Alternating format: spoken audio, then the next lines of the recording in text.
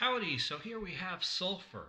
Sulfur is the yellow non-metal element um, that should be familiar to most people.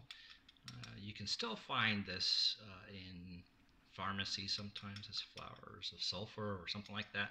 Not really sure what it's used for. I think maybe gardening to keep pests away.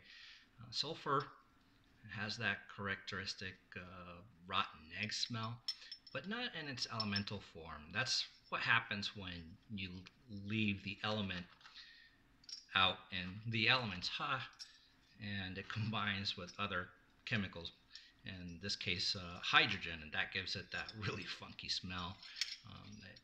If you've ever been anywhere near a volcano, it's like, what is that? It smells like farts.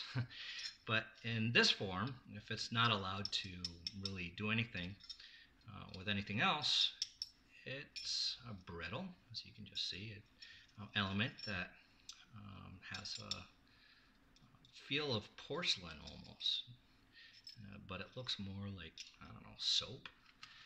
And here we have some items made of pure sulfur. Cheap. You can buy this by the ton, and you can even find it in nature in its elemental form. This is sulfur, guys. I just wanted to give you a little expose on this element. If you have any questions, let us know. This is Raciel for Luciteria.